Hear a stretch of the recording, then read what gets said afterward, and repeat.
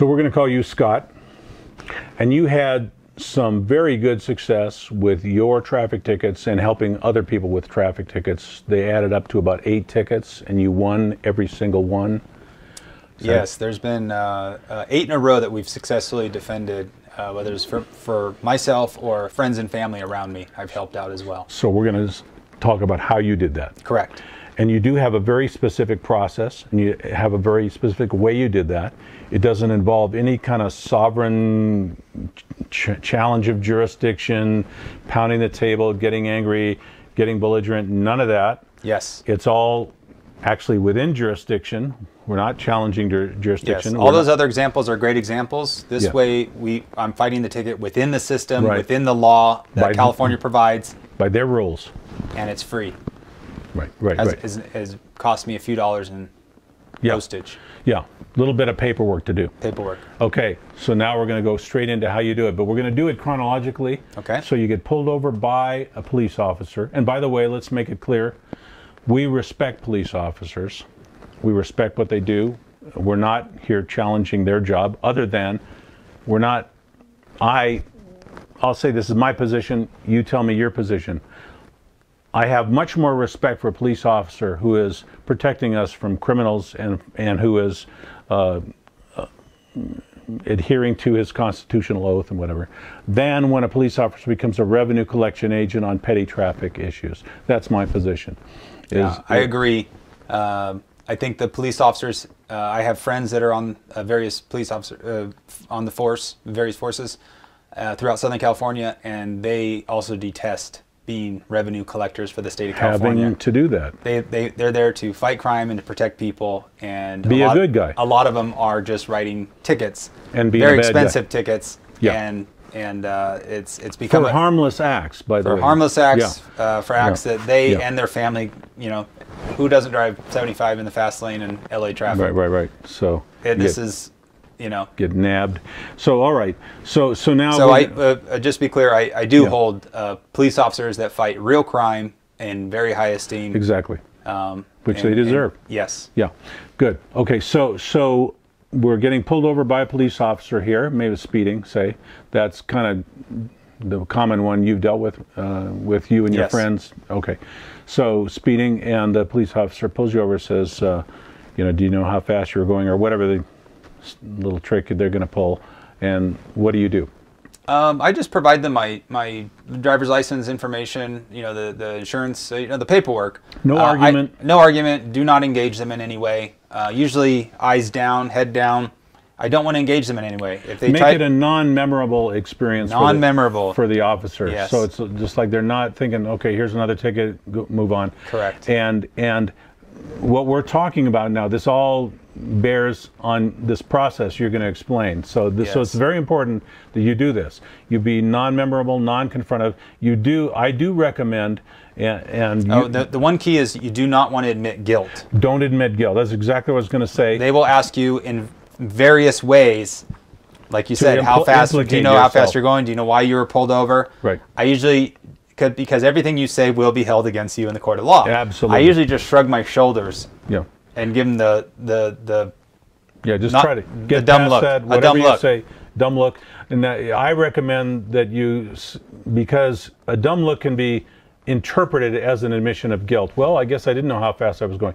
So my we might disagree on this, and that's fine. You make up your own mind, but my suggestion is to say respectfully, my attorney said not to answer any questions. And they'll say, oh, who's your attorney? They try to trap you. And you say, respectfully, my attorney said not to answer questions like that. And you're invoking the Fifth Amendment, but you're blaming it on your attorney. And so you don't look like some patriot or anything like that. I had an attorney that told me not to answer questions. I'm sorry, Your Honor, respectfully. That's probably better advice than the dumb look theory. Well, you're supposed to invoke your right Yeah. of silence rather than just be silent. I mean, they kind of look at it that way. Yeah. Okay, so now we've got the traffic stop kind of handled. You've signed the ticket. It's been a normal day for the cop. No big, nothing out of the ordinary, and no confrontation, no resistance. Yes. Okay, now, what's the first thing after that you got to do? After that, then I go to the county court website that that issue the tickets, and there's various options available depending on county by county within Southern California and in Northern California. Some will allow you to ask for an extension online.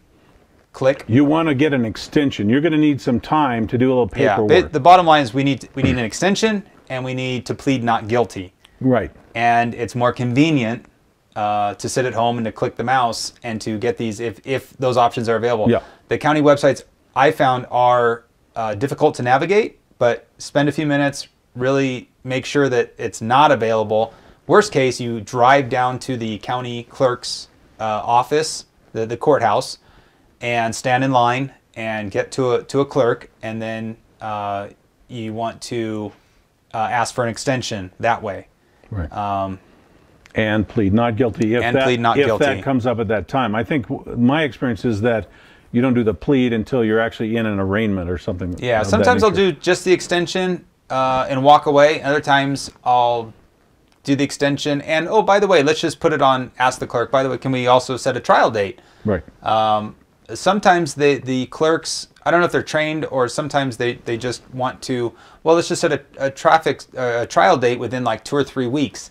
Well, Right. you cannot do that. You cannot agree to that. I don't know if it's on purpose or not, but you have to have at least a 30-day window to do The paperwork you're going to suggest. the discovery motion Right. is all based on the Penal Code 105.4, which states that the prosecutor has to, within 30 days of your trial, hand over all evidence, testimony, and anything that will be used against you in trial. And they're given a certain amount of time to respond. So, Correct. So you need this at least 30 days. So yeah, at least 30 days. So extension, and then set a trial date for at least 30 days out. Right. Right. And I don't quote or cite, oh, I'm going to be filing a discovery motion, therefore I need 30 days. I just say, whatever date they offer, I just say, oh, I'm unavailable. I know I'm unavailable that day. Right. Can we do it like in 2 weeks after that? Right. If you come in with a humble, gosh, attitude, gee, can't you help me? Yeah. Yeah. I don't go, whether with the police officer, the clerk, or the judge. I'm not. You don't these push. are my rights. No. I'm like, golly gee, can you help a guy out? Yeah, right. And 99% of the time, they usually help you out. Right. And you can save yourself possibly a court appearance, the arraignment, by requesting that of the court clerk. If the court clerk can set up that date for you 30 days out or more, then you've saved yourself an arraignment appearance. Yes. So it's worth asking. Yes. And however your courthouse wants to do that, you just say, okay, we'll do that. Yeah. You went in and you requested an extension, but when you go to the court clerk to do that, you already want to have this other piece of paperwork ready. Is that correct? Yes. And what is that called? This is a discovery motion. Okay, so this is online at freedomtaker.com, free download, template already laid out. You just fill in your own information. You go through every word of it, make sure it sounds right, it's applicable to you. These are ones that have been used successfully. Right. You have to make it your own. Right. Each citation is different. So you edited Microsoft Word or whatever word your processor. Name, your citation, and you got to read through it and make sure it applies to your case. It makes sense. Yes.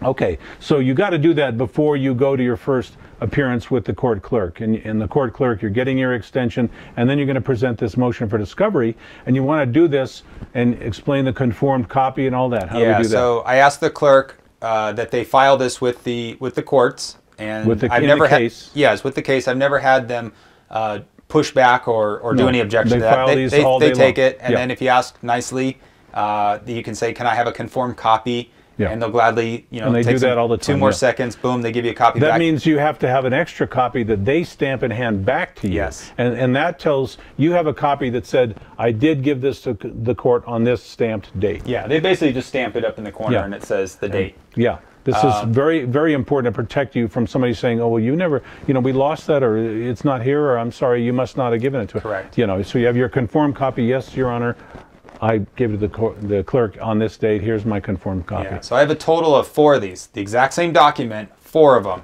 So there's more. There's not just 2 copies No, then. so there's 1 filed, 1 conformed, and then I immediately get in my car and I drive to the post office and I mail one to the issuing agency, whether it's the city police or the highway patrol or sheriff's department, to their nearest branch where I received the ticket. They have to receive notice of these things. When I mail both these, I'm going to mail them as certified signed receipt. Certified copy, signed receipt. Yeah. So I get a receipt back that they in fact received this document. And if you don't get the card back, or it's not signed right, or it's just got a rubber stamp or something, you can look that up on USPS.com, look under tracking, and put in your number from your certified mail, and boom, there it is, delivered on such and such. You print that out, and you put that with it, and that's critical to the case. You will be asked for that for proof of service. Right. So you need to have that in your possession by the time you go to your trial. Very good. So you send one. So we've mailed one to the issuing agency. The next one, same thing, same document. Another copy to the district attorney of that county. Right. That's the prosecutor. Who is the prosecutor of your case? Right. They have to be notified on all these things. So those 3 notices go, 1 to the court clerk and 2 in the mail, 1 to the prosecutor and 1 to the issuing agency. And that is a motion for discovery. And before we put that down, let's give people a little hint as to how important this is. Okay. This is the whole document that's going to sort of jam up the whole works. Yes. And probably lead you, in your case, 8 in a row, to a dismissal. Correct. This document alone. And the reason for it is because there's things you're asking for the police, and you're asking for them to show in terms of evidence. It's a request for discovery. They have to show their case, and you can ask for whatever, and you've asked for some rather technical things, and they just don't want to be bothered. And if they don't bother, due process is gone. You have grounds for dismissal, and you have a motion for dismissal. Yeah, so I've shown this to actual police officer friends of mine, and said, what would you do if you got this? Yeah. And they said, well, we probably wouldn't receive it. The watch commanders would just throw them in the trash. They're not letting me take the time to do this. This is time consuming. Yeah. Police department actually do have better things to do. Yeah. Like but if they crime. don't do it, you have grounds for dismissal. Correct. And one time I did receive back a simple letter stating, here's a few things that you've asked for and the rest don't apply. Yeah. Well, that's not their determination to make. Right. So any lack of response or incomplete response is a motion. Grounds for dismissal. Grounds for dismissal, which we'll talk about next. Very good. So that is now going out to everybody that needs a copy of that. Yep. And then, is there anything else in the process now that before we get to this? No. Okay. No, you wait. We're waiting now. Waiting the 30 response. days. So we've got the trial date, let's say 40 days out. Yeah. But the 30 days have passed. So in between the 30 days when you first filed and the trial, now I'm going to walk into the court clerk with my motion to dismiss. Based on the idea that you haven't got adequate response by mail, which I think you've said is almost zero chance that they're really going to answer all the questions that you had in Even your if they do respond, it's going to be incomplete. Yeah. And then either way, it's incomplete. And it says it in here. Right. When you see lack of or incomplete, you have to dismiss. Right. When according to case law, when you see the request for discovery, you'll understand why. It's incomplete. It's difficult for them to get all those answers, and they're not. They don't like to spend their time doing that. Yeah. So now you're walking into court. You're actually going into your trial. Oh no. Oh well. Okay. I filed this with the clerk again. Conform copy back. So you put this is the motion for dismissal. Motion for dismissal. So this is straight to the judge saying, Your Honor, it's been 30 days. I've not been given the evidence that I request. So therefore, based on that, California Penal Code 1054 and all the subsequent to that, the law says we have to dismiss this case. Right. So I'm not asking for them. I'm dealing with the court clerk in front of me. All I'm asking is they file this so that I know the judge will see it. It's on record, and I ask for a conform copy back. Now I'm ready for trial. Very good. And so you want to do that at least 2 days before your trial, if possible. Anytime after the 30-day window from when you first requested, and in between the 30 and the actual trial date. Anytime, it's up to you. Yeah, but if it's right up at the trial date, the prosecution could say, hey, we didn't have time, we didn't get that, or they could play games with you. If you get it in. Even like the day before trial. Last one I did was 2 days before the trial. Yeah. But the fact is that 30 days was their window to act, and just because it's day before, I'm just saying they didn't act the last 30 days. Yeah. I never got anything. I never got anything. Okay, or I got something, but they didn't really answer my questions. Yeah. Yeah. Okay. So go back to this. So motion for dismissal. So you get this in the court, and again, copies to everybody, right? Or Correct. Okay, so motion for dismissal, so everybody knows this is what's going to go on at the court. Yeah. Okay. So 7 of those victories, the first 7, the police officer did not show up to my trial. Didn't even show up. Didn't even show up because I believed, because they saw the motions that I was filing, I think the someone within the court system or the police department, I don't know, said there's no point in showing up. So the last trial, we're not going to be able to. We don't want to spend the time doing this guy's discovery. And obviously, if he's submitting these motion for dismissal, he knows what he's doing. He's got this going. And so the last one, the police officer actually worked at a different a police station. Right. So he honestly did not he did not receive the discovery motion. Everybody else that was properly notified did. So I don't think he got word to stay away. So he actually showed up, and I was still able to proceed with case law and the stuff we're going to talk about next. But he hadn't. He hadn't received the discovery. Submitted any of the discovery answers that you requested. So Yes. so he's sitting there stark naked, because basically, and you were able to say, in the trial, you were able to say, I haven't got my discovery, motion for dismissal. Yes, I asked the judge before the trial started. I asked the judge to consider my motion for dismissal based on lack of discovery. Right.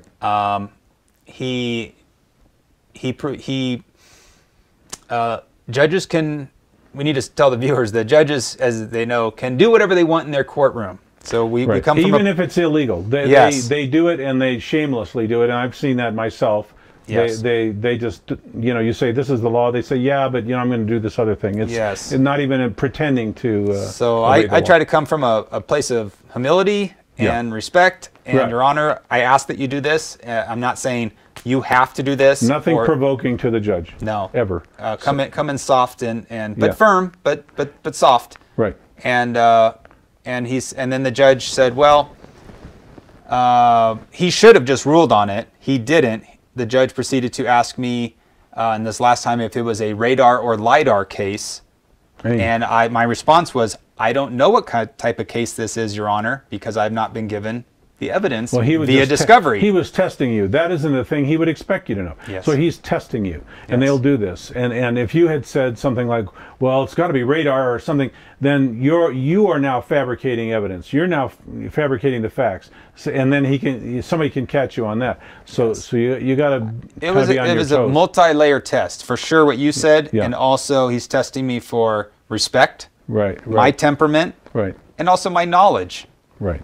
If I would have said anything besides, I don't know, I haven't been given discovery, shows you lack of knowledge. So when you assert your rights and you show knowledge, even a little bit of the process, yes, they respect it. So then the judge asked the police officer, well, let's go through this discovery motion and see what's here. Illegal. Judge's courtroom. Many people may object to that right away. Either the cop has submitted discovery answers or not. Correct. And now what the judge is trying to do is say, well, let's just do this all right now. Yes.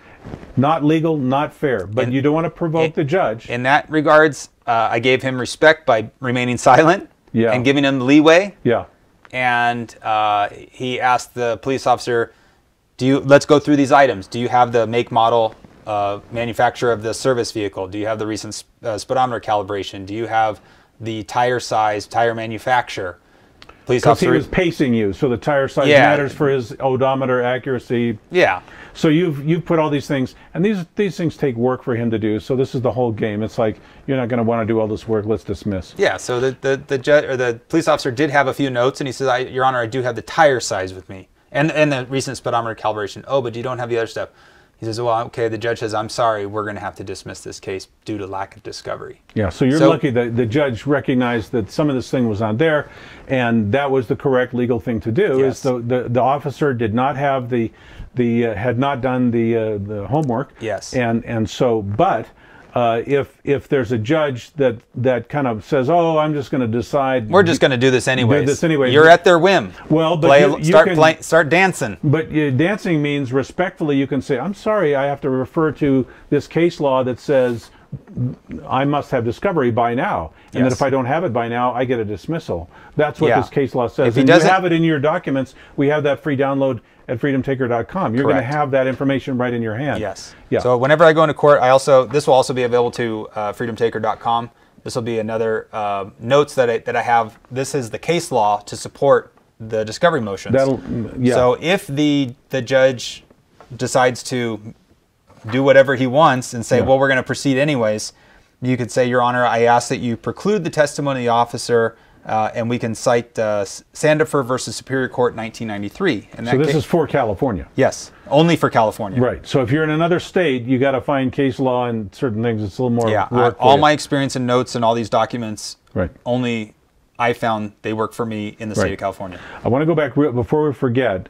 When you go into that courtroom, you're going to have people railroading you. You're going to have intimidation. You're going to have all kinds of confusion. You have to kind of be the boss.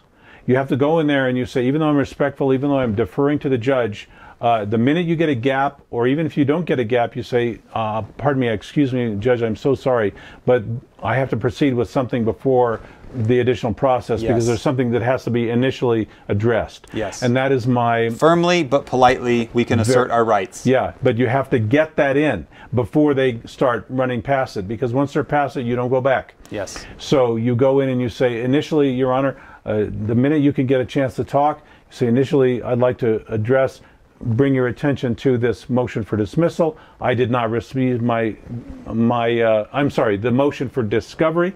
I did not receive my discovery timely. I have a motion for dismissal based on that, supported by case law. I move for dismissal before we proceed. Yeah. So if they were to go without, and the judges can do whatever they want. So if they Right. were, so if they decide to proceed, which is not right, according to the law, Right. we could ask that they recognize, Sandifer versus Superior Court 1993, which states that if discovery hasn't been granted and the case is going to go on, that the police officer's testimony is precluded. So that only leaves one other party to this ticket, and that's me. The defendant is the only remaining witness. And my testimony is I'm not guilty. I didn't do it. I'm innocent. So by law, at that point, the judge could only consider, but they're human, they could only consider one person's testimony, which is I didn't do it. Right. At that point, they should dismiss. I haven't had Right. to go that far yet. Right. So far, some judges kind of want to push it and want to play for the prosecutor, and if they do that, you have to say, "I'm sorry, but it's inappropriate to refer to this officer's testimony. His witness has been removed." I ask that everything is a question. Right. Your Honor, blah, Yeah, blah, blah, yeah, blah, request- I ask that you. I request or ask that the court refer to this case law, which says that because there is now no witness against me, because discovery was not provided in time, that I move the court for dismissal. Correct. Yeah. So at that point, the young police officer was noticeably angry. I don't think he'd seen what transpired before in a traffic court. Right. He was less than impressed. Yeah. And he stormed out pretty quick. Yeah. And when it comes, I got the freedom, or I got the satisfaction, and I did not smile at him, did not make contact with him. Head down, humble in victory and humble in defeat. Never gloat, never go yay, none of this fist pumping. Told you so. No, nothing, never nothing, get nothing. out of that court quiet and sneak out, and don't play ego with it at all. No. And again, that's a respect back to the judge in the court. Okay, Right. you ruled, and I appreciate that. Because judges have done things like called people right back from the door as they're walking out and say, "Hey, I don't like your attitude. I'm going to throw a 30-day contempt of court thing on you." Or They can do whatever they want. They are all powerful within their own You do courthouse. not mess with that. So I think that pretty much covers it. So we missed any of the points? I just like to reiterate to your viewers: it's anytime you take back your rights and fight for your freedoms and assert yourself. It's obviously we're not. I rarely go to court, but when I do, I get nervous. We're battling for we're battling for basically money, Right. $300, $400, $500, $600. Right. That's a lot of money to me. I don't want to lose my money. Right. So it's natural to get nervous, but just try to bring your documents with you, lay them out. prepare them in your head, study them. Right. You know, as everybody else is going before you, just keep reading your notes, And maybe watch this Get video a comfortable. couple times so you know the process you're going to go through. There you go. And get confident and have yourself a plan